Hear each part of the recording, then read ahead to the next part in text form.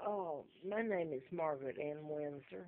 Um, the name given me when I was kidnapped and brought to Moulton from Buckingham Palace in '41 and taken to Moulton, Alabama. The name given me was Peggy Ann Dempsey, and I married a Childers.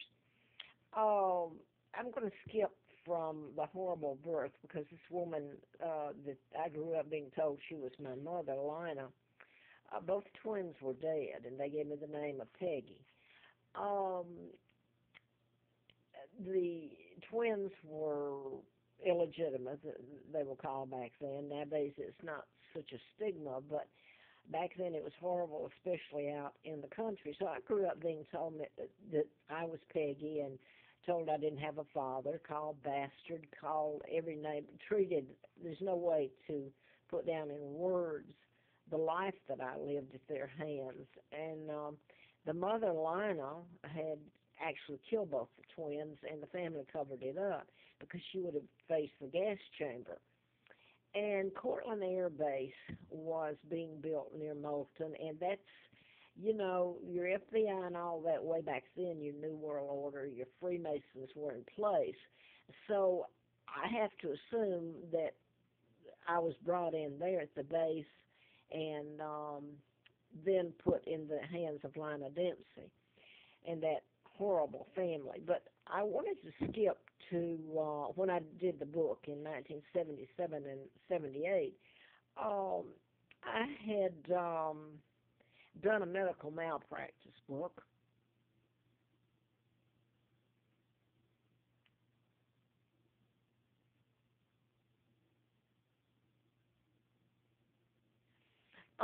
On mind control, and I had worked for doctors, and uh, the I found out that one patient was head of a corporation, a huge one, and one of the doctors that I worked for had actually placed a chip in him, and in the heart bypass, and by that you can um,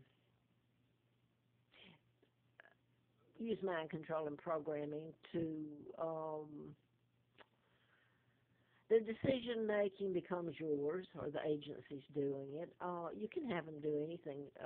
Make suicide, make it look like suicide when they've killed themselves and are commanded to. You can create illnesses and cure them as far back as the Tesla files.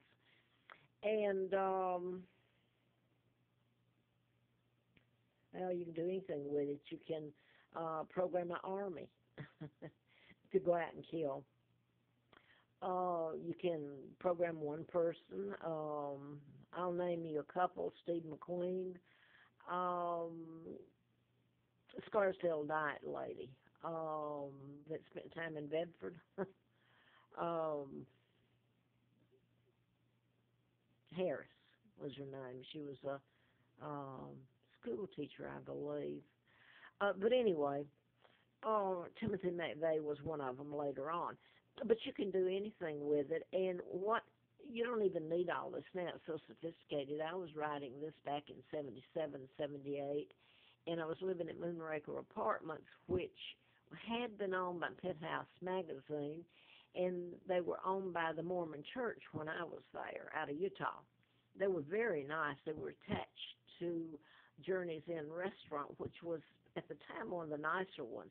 Now that's the only time that I lived in a really nice apartments, and I lived through such hell there. I wish I hadn't gone there, you know. But anyway, um, that's when I was doing the book, and Larry Flint was shot in March the 6th of '78 next door in Lawrenceville, Georgia. His attorney was killed, and the person that shot him was programmed to do it, so he was acting under mind control. Now that I'm going to go to, we moved into Laurelwood and apartments, and the name of my book was MD: A License to Kill. And I moved with the boys. I was divorced and moved into Laurelwood Apartments. Well, Carol Johnson, a friend of mine, told me so much was happening to me and the boys.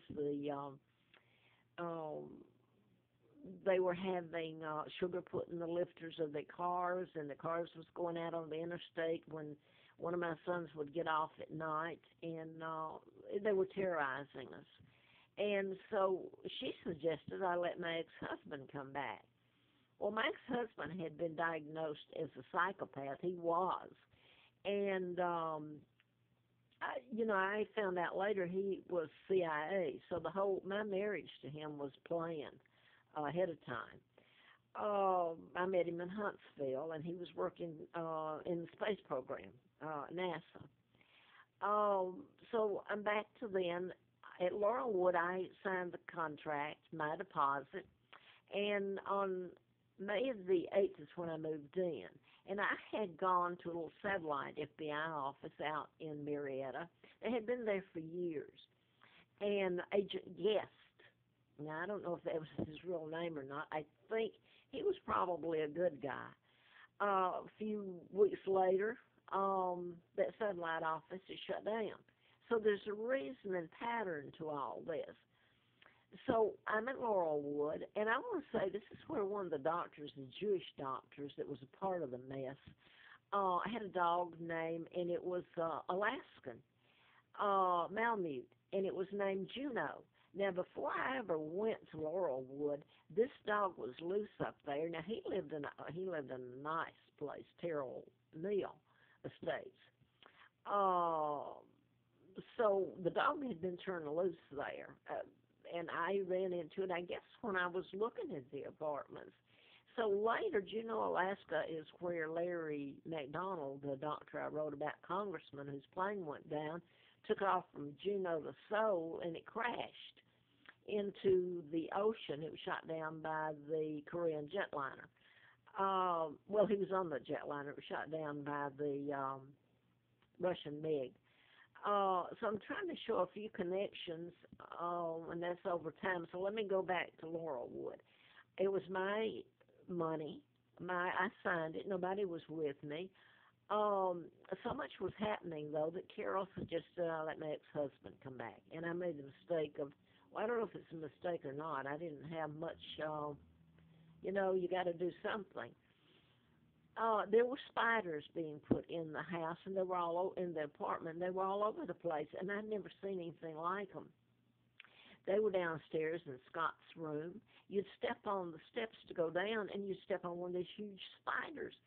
Finally, I called, I believe it was Sears that finally came out and told me what the spiders were. And they weren't even from this area. They were from, I believe they told me, if they told me correctly, a South American place. And I don't remember how poisonous or if they were. They scared me to death. I was afraid they were going to hurt the boys. So all kinds of stuff was being done to us to terrorize us. So my ex-husband was going to move back in. So to make sure that everything was okay, I took him up to Laurelwood manager. And if I'm not mistaken, I don't know if it's just the manager or assistant was there too, but I introduced her to John, and I didn't put him on a lease. I just told her that he had come back to stay with us for a while because things were happening to my children, and I was doing the book. Well, she told me at that time that so she knew this. He wasn't on the lease, nothing. He was an ex-husband. And she told me at that time that I believe it was uncle, it was real close, the nephew or uncle had been in charge of the Patty Hearst kidnapping. So at that point, I didn't know why she was telling me that. So now then, my ex-husband moves in, and he didn't come back to protect us, let me tell you. So on June the 23rd, I had gone to FBI headquarters downtown Atlanta, and it was because of a wiretapping. Of course, you can be set up that way to make you look like you're back then. Well, something's wrong with you there. Who's tapping your phone? Well, I went to the FBI with it. And let me say this, that Philip I grew up with thinking he was a half-brother. He's with the ATF. And, I mean, they got him. So, um, after back then, Philip was not my friend, okay? But anyway, the FBI got a letter from them June the 23rd of 79 while living at Laurelwood. And it was signed by William Harper, the U.S. Attorney in Atlanta, and sent to them by the FBI of an ongoing investigation, national security involved. So what's national security got to do with it? At that time, I didn't know about being kidnapped in my real name. So the harassment and the hell goes on. So and I want to mention the murder of Jean Seberg here, November of 79. And if you look up her murder, you will see that COINTELPRO, the international police, were responsible. And the fact that they made it look like suicide, they harassed her, they did everything in the book. If you use mind control, you can cause people to appear to commit suicide when they didn't. It's murder. Mind control is like a knife or a gun. It's a weapon used. It's just that how do you prove it? It's invisible who is doing the mind control. And I want to put this here. A lot of these mind control, like Tucson or, well, I'm skipping here, Sandy Hook,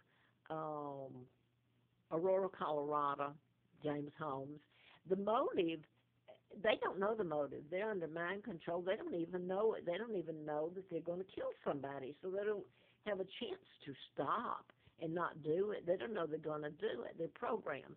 So the motive lies within the person or agency doing the programming. And so how are you going to find that out? So I'm back to the apartment, and have gone to the FBI headquarters and gotten the letter.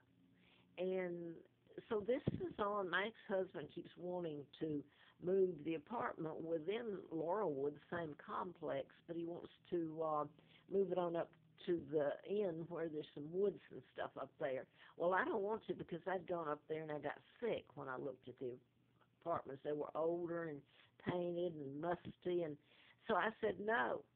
And things got so bad, even with a letter from the FBI, that, and I was going to word processing school, CIT program that was held at Lockheed, Marietta there, and I remember the Aussies were there, Australian two young men were there, and they would have come into the concession room and have lunch and stuff with, and sit down and talk to me. And they made a point of telling me they had come to take back what belonged to them, and they meant me. Now, I don't know over time if so much time has changed how Australia feels or anything, but they're Brits. Everything's been stolen from us. So anyway, they proceeded to tell me a lot of the things that they were made to do by the American government. And one of them was to buy those big transport planes, something that, anyway, the transport, huge, got the big, I've forgotten. But that was just one of the things they had to do. Of course, they've had to fight with the Americans, which is fighting against ourselves. Brits fighting for Americans, excuse me. So I sound like I'm rambling. So I'm going back to, I didn't want to move into the other apartments there, and had no intention. Well, it was so bad that I talked with my ex-husband's sister, Laura, and she was in Abilene, Texas then. She was CPA. I'm going to go ahead and say her last name. It's Laura Childers Klein. And she now lives outside Austin. I mean, they've done all this stuff to me, and I can't say their name. So I'm going to cut this off so it goes and pick up on a second tape.